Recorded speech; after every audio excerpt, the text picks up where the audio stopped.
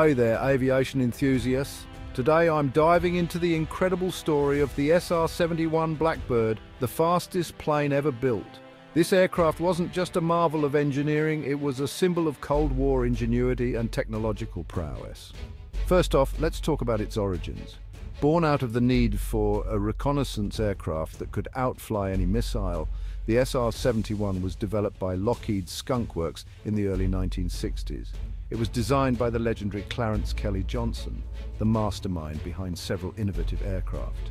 The SR-71 made its first flight on December 22, 1964, but what really sets it apart is its speed.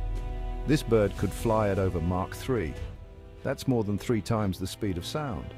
At top speed, it could travel from Los Angeles to Washington, D.C. in just over an hour. The Blackbird's design was equally groundbreaking. It featured a long, sleek fuselage made of titanium to withstand the incredible heat generated at high speeds. Its unique shape minimized radar cross-section, making it one of the early stealth aircraft. But let's not forget the pilots who flew this beast. They had to wear special pressure suits, similar to what astronauts wear, because the cockpit could get blisteringly hot at those altitudes and speeds. Imagine cruising at 85,000 feet, looking down at the curvature of the Earth and knowing you're almost untouchable. Now, you might be wondering, what did the SR-71 do? It was primarily a reconnaissance aircraft, snapping high-resolution photos of enemy installations.